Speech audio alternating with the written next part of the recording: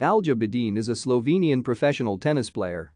He was a naturalized Briton and played with this nationality from 2015 to 2017, returning to represent Slovenia in 2018.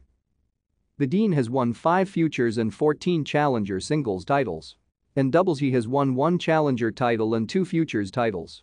His highest ranking is number 43 in singles and number 127 in doubles.